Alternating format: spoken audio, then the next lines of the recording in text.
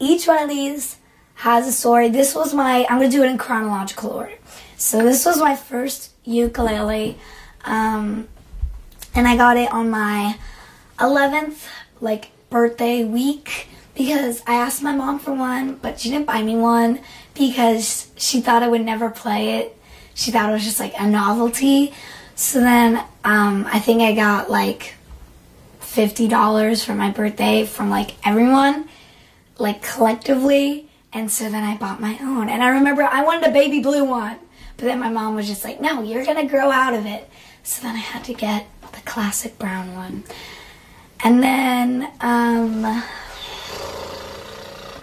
this was my second ukulele. I got it for Christmas. And I don't know if you can see, but this does not have strings. It used to, and it used to be playable, but I got it for Christmas, and my mom and sister made it. It was a DIY, build your own ukulele kit. And so this kept popping off, that part, so the strings, and that's happened multiple times, and it just happened last week. So then for this, we just took the strings off, and we've decided that this should just be a novelty ukulele. This was my third ukulele, and I got this one made in Taiwan for me. And I was going to play this one on America's Got Talent, but this was what we were planning for me to play on America's Got Talent, because this is a plug-in uke.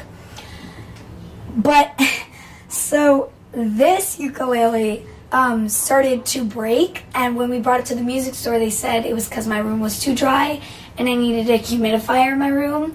And this was before I had this set up, so all my ukuleles are just kind of everywhere. And I tripped on the humidifier one night and fell on it, and I got a hole right there. And this was literally the week of America's Got Talent. We were leaving for America's Got Talent 3 days later, and we were totally stressing out because we were what are we gonna do? This was the uke, and that's how we got this ukulele, because then we got this last minute for America's Got Talent, because this one is a plug-in as well.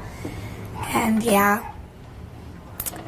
And then the last one, I got this one after America's Got Talent, because this is what I originally, this was my original answer for when people asked me, what would you do with $1 million?